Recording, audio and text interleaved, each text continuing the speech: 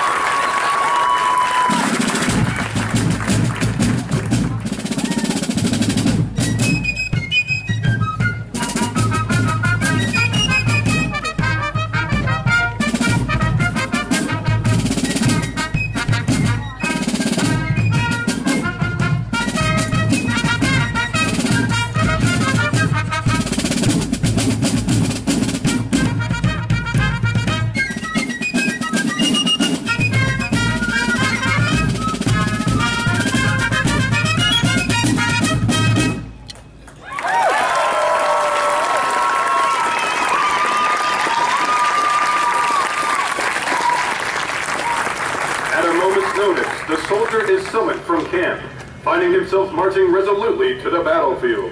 As tensions mount, the musicians relay the commander's orders to the troops. Firing commences and the chaos builds to a fierce percussive climax. We will now feature the United States Army Old Guard Fife and Drum Corps drumline in a battle feature.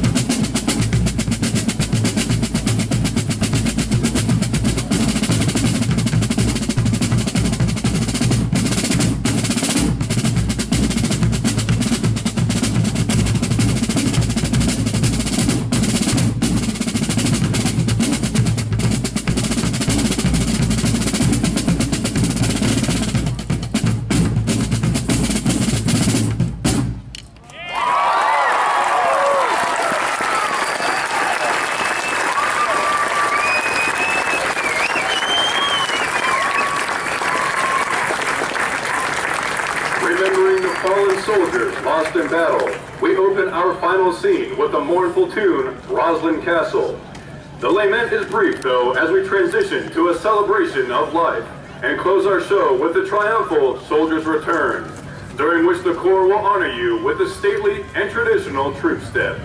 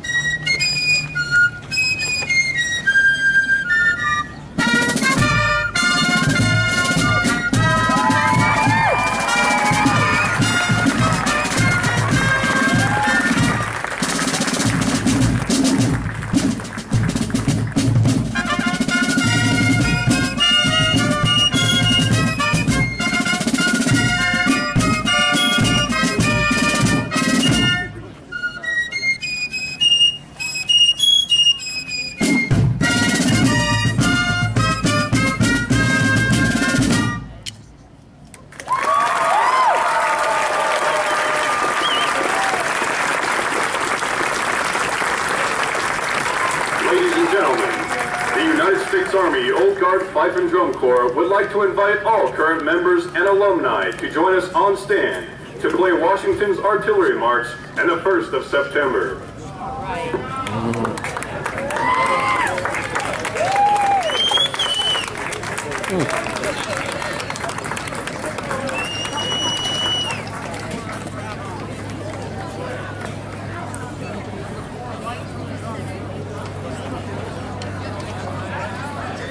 Wow.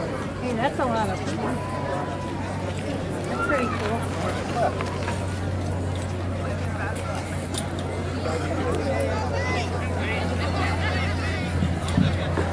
Additionally, we'd like to invite Amanda Hawksworth onto the field for a brief presentation. Uh-oh.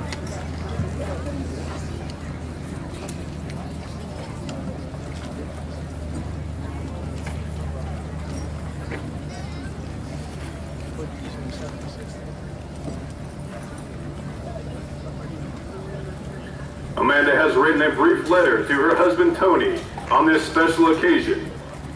It reads, "Our love story began right here on this muster field when we first met in 1983. Then again on this same field, you asked my dad for my hand in marriage. Needless to say, music has played a big part in our lives, especially fife and drum.